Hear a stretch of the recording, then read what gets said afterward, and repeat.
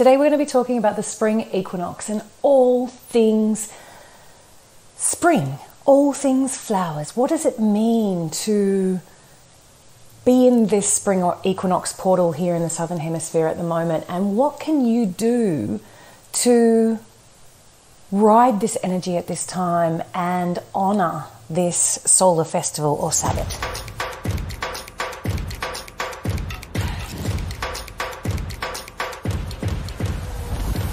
Hello and welcome to the Awakened Divine Feminine podcast. I am EveningStar Nightwalker and I am your host, and today we're talking about the spring equinox. What is the spring equinox, and how does it reflect on our daily life, and how can we tune into the energies of these Sabbats or solar festivals to actually awaken and unlock places within us, like the saying, as within, so without, as above, so below. When we actually start to live back in the traditional, I want to say it is our birthright to be cyclical beings. And when we actually start to tune into our cyclical nature, as women, we tune into our menstrual cycle, our hormonal flow, we tune into the Sabbats, we can tune into the lunar phases, we can tune into all of the different things like our seasons and all of that sort of stuff It's not just stuff, it is the rhythm and flow of everything. And I don't want to just call it stuff because it's like the very lifeblood of what I live by. And stuff just sounded like it was lightning, this portal. And this portal is anything but light. When we think of spring, what are the energies and words that come to you? Spring is on the wheel of life, or the medicine wheel, or even the astrological wheel. The spring is in the east. And our spring energy is all about sunrise, growth.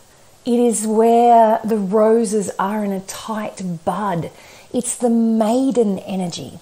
This is the energy where we've gone from Imbolc, which is the beginning of spring, to now the spring equinox. And the spring equinox is when we have equal day and equal night.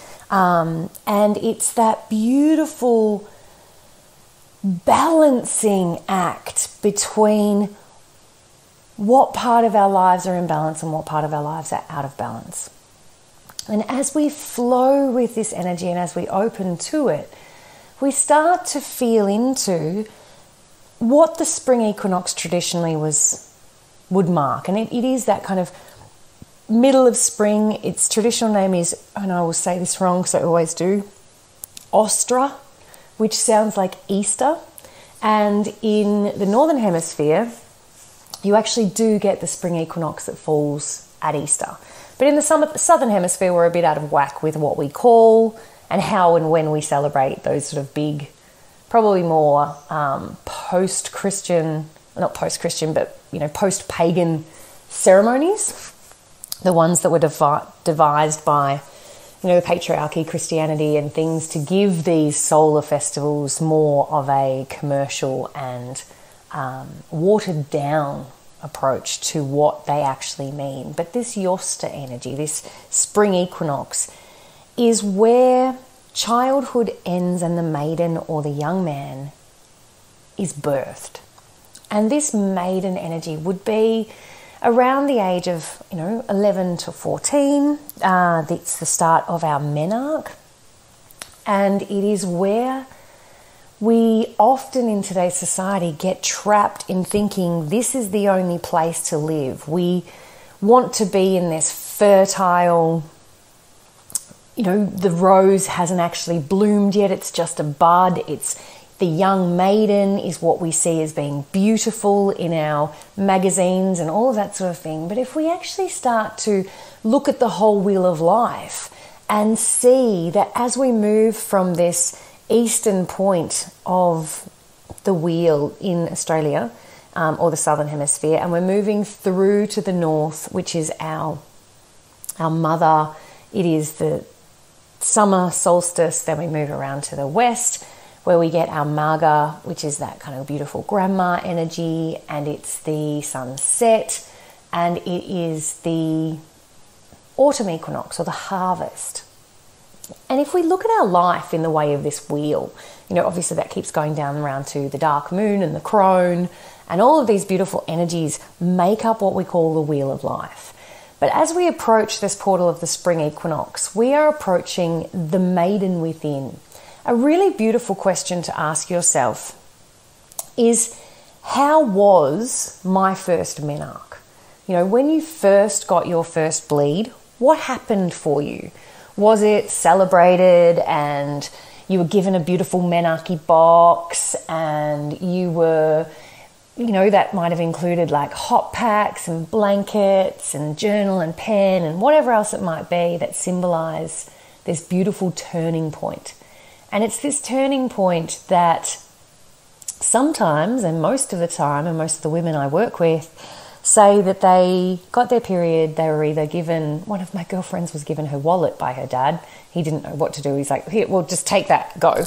And other women, other young girls have spoken to me about being given, pain medication and some pads and said, look, this is going to happen for the next 40 years. You're just going to have to suck it up and get over it. It sucks.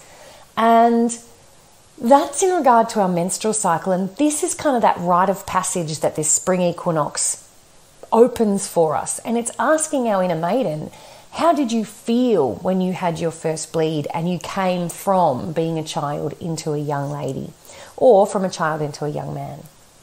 And if it wasn't celebrated, how would you have liked it to have been celebrated? And because ultimately with our rites of passage, the way we treat anyone in a certain rite of passage actually shows you what the next stage of their life would be like. So going through a rite of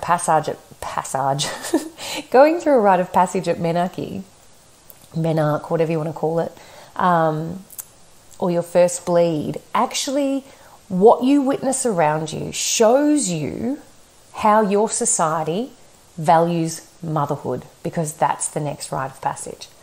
And as we often suppress this time, we often suppress every month, sometimes just taking the pill to continue not to bleed, and to, have this narrative that this part of our bodies, this part of our life, this, being a bleeding woman is something of a curse, where ultimately this spring equinox maiden energy is where a young girl first sees her power.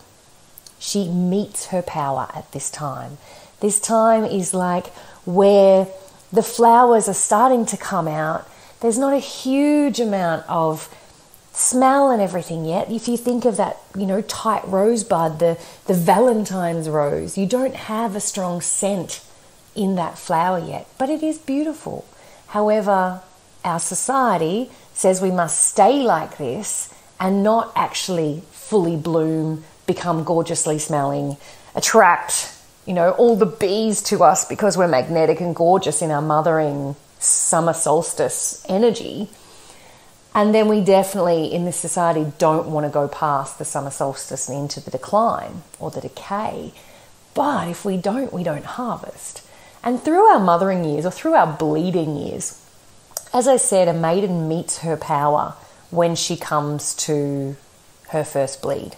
And this spring equinox time is that exact energy. This is where we get to actually, if we've been living a life that's out of alignment, what is coming up and showing you, this is your gift, this is your magic. What is it inside of you that truly wants to shine? This is where we meet our power. Through our menstruating years, through the years of motherhood, we actually get to practice our power. And if we, what's the word I'm looking for? Defy or deny this decline of energy from summer solstice all the way around to the autumn equinox. And like in our fields, we don't actually often let things fully decay and compost and put the nutrients and the nutrients and everything back into the soil to give it more fertility, to give it that oomph and everything. We just put chemicals in and everything else, and hopefully it then stays, or the intention is hopefully that it stays in this, maiden fertile ground forever. And it's no way to live, because the maiden is unwise. She is full of potential. She's meeting her power for the first time.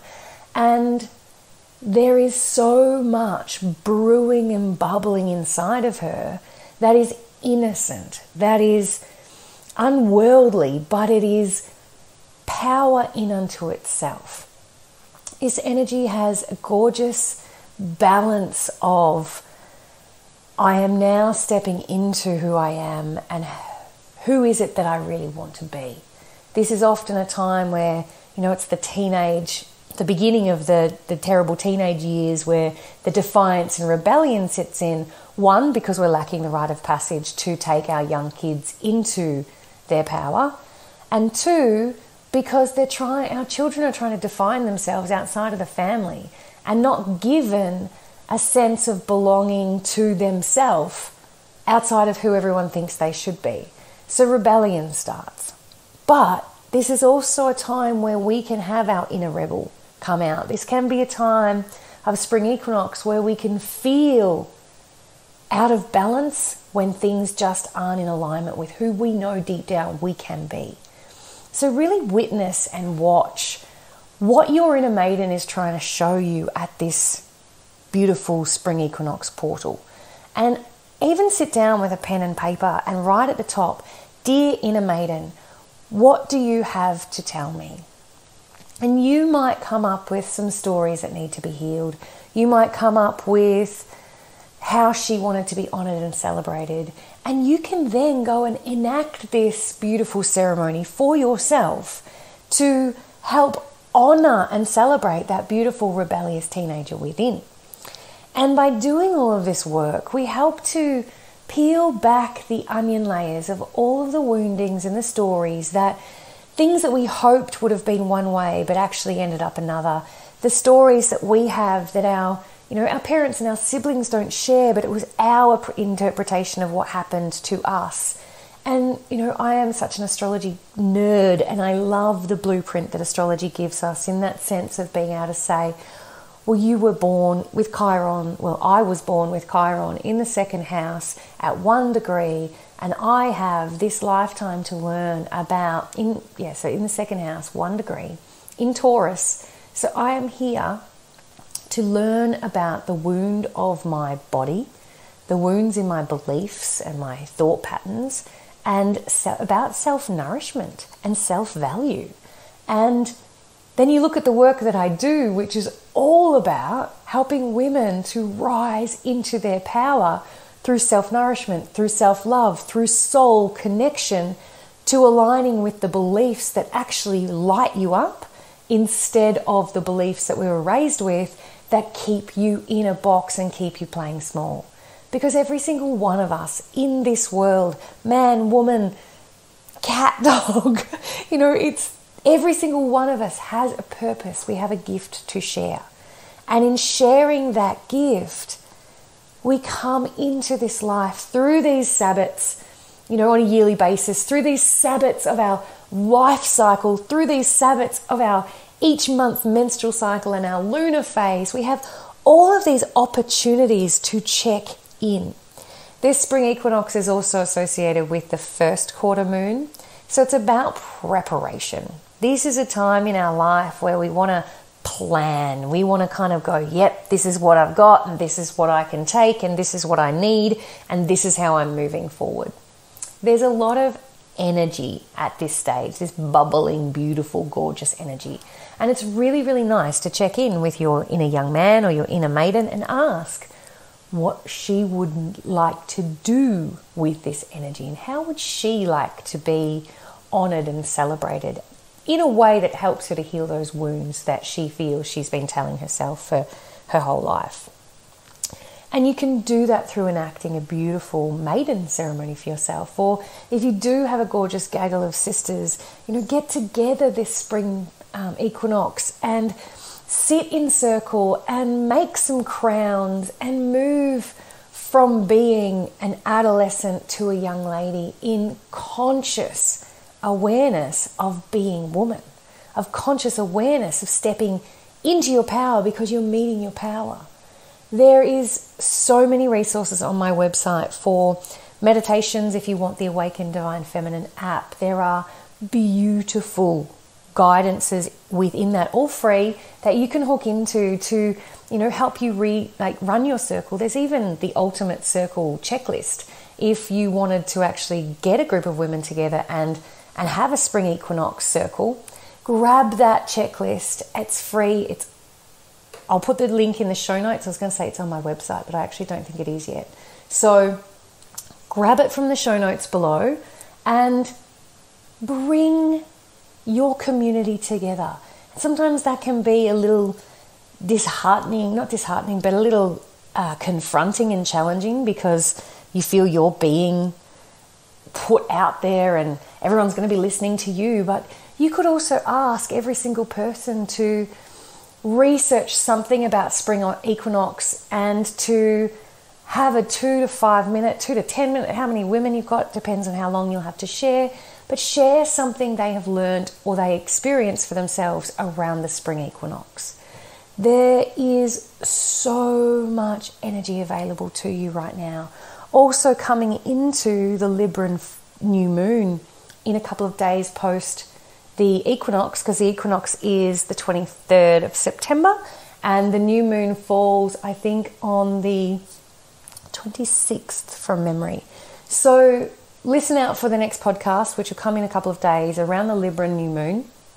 And the energy surrounding this is that we're now in a balsamic moon phase, which is like kind of irritable and, think of it as the PMS stage if you're not in balance. It's also where you've come through the harvest and you've got the wisdom if you've been working with your intention the whole way through the month. And if you would like to start learning how to work with your intention the whole way through the month, I have a beautiful membership site which was called The Sacred Ones, which is morphing and changing in the next lunar month, starting with the Libran new moon. And it is going to be called, I think, Lunar Woman. And this means it allows you to tune into the cycle of the moon, and each quarter of the moon, each phase of the moon, even each 8 phases of the moon, we have journal prompts. We'll have a power practice, whether that be a meditation, a ritual, something to incite within you, ways of learning how to work with setting new intentions every single month. And it's also working with setting intentions every single bleed. So it's kind of like, yes, when we're in alignment, we do bleed with the new moon, but without today's society, that often doesn't happen. So what actually then happens is you get 2 opportunities to set your intention for that month and reinforce what's going on. But you also can have polar energies happening. And when you understand that, it's easier to ride the waves of emotions, of energy, of, why you can't get out of bed in the morning or why you can't do that presentation at work because last week you would have felt like it was awesome, but this week you just can't get your words out. All of that sort of unraveling, unfolding is going to be part of the Lunar Woman membership. And it is a beautiful membership that's evolving, that's only 27 Australian dollars a month, and you actually get your first month free. So again, I'll chuck the link for that into the show notes. And yes, you put your credit card details in, but you can cancel anytime in that 30 days if it doesn't align with you. There's no questions asked. But then you will actually just be billed then every 30 days with that credit card if you so choose to stay with us. Because aligning yourself back to your birthright, back to being a cyclical being, back to honouring these solar festivals or Sabbats is such a powerful portal to be able to understand yourself. Because when we understand ourselves and we understand that, okay, well, I'm in this budding phase of life, I'm in this spring energy, which it's the peak of spring. Not that you'd know that in Victoria and Australia at the moment because it has been bitterly cold. But it is this this energy of waking up, this energy of coming into or stepping into a next chapter, this whole coming from child to maiden, this free, fun, carefree, really about me, and all of that kind of Aries, beautiful energy that, you know, is also associated with this time. It's this energy where we play. And I love the women's circles that I run around the spring equinox, because we wear crowns, we wear dresses, we sing, we reenact what we would have loved to have happened for us within when we got our maidenhood. And it's a way of healing those layers within. So the practices I invite you to feel into this spring equinox is to check in with your inner maiden and to really feel into what she would have liked to have happened for her when she actually got her first bleed. And then do it. Act on it. Sit in sacred circle with your sisters.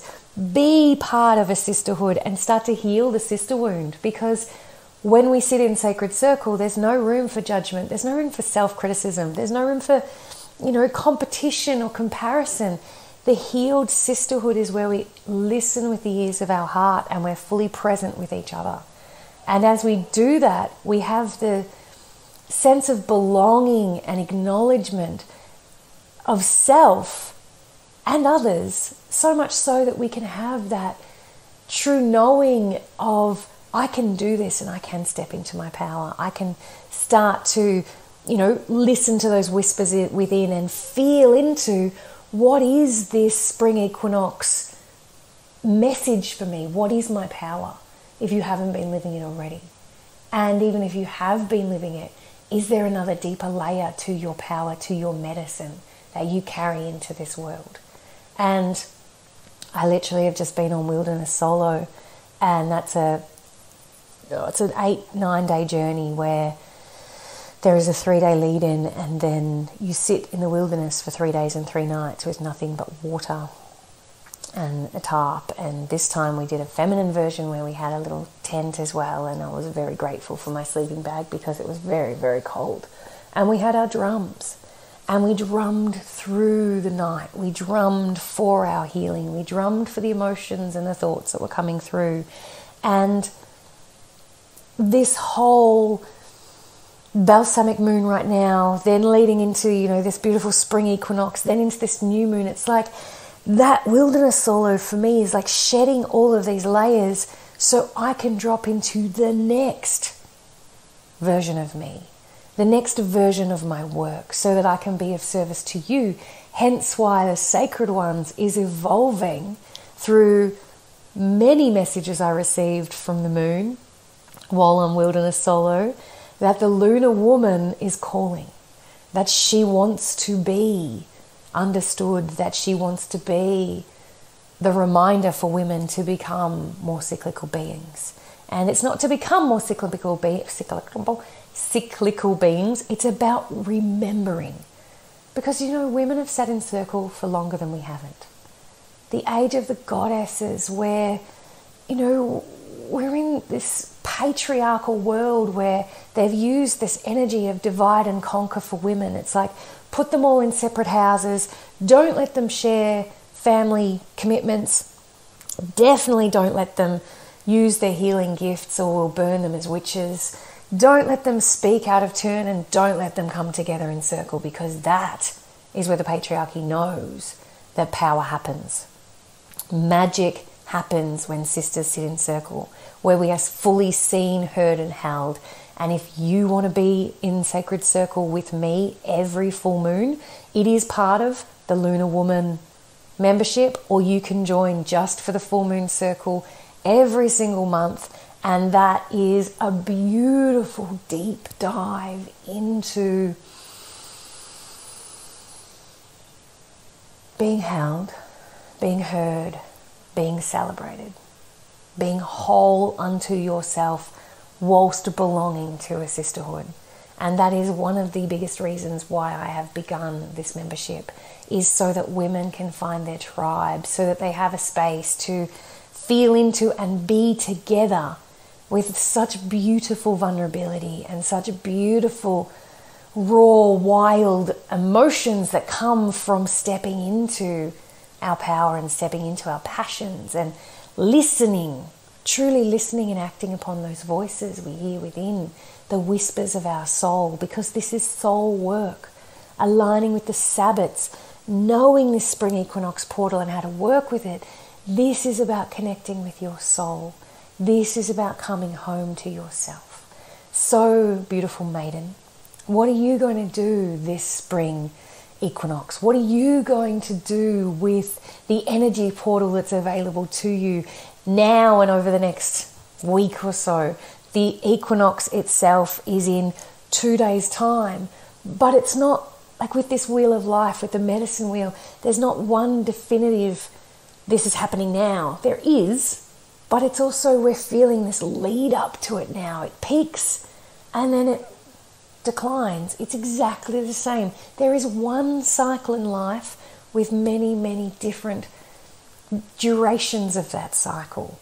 And all of it comes in like bell curves where it builds and builds and builds, it peaks and it drops. And we must have this spring building possibility energy for us to then come into Beltane, the fertility festival, to then come into summer solstice where we're magnetic, and that's where the full bloom rose is, and she smells divine and giving off all this perfume and attracting everyone from the outside world to look at me because I am me and I'm smelling beautiful and I'm gorgeous. And then that beautiful full bloom rose, some of the petals start to wilt or fall off. The smell is still there. It's still gorgeous as she comes around into that Marga energy. And then by the time we're wilting, we're decaying, we're harvesting, we're coming around even further to the point where all the leaves have, all the petals have fallen from the flower. And what is held within in the winter solstice, in the crone energy, is the wisdom and destiny of the seed and a new beginning.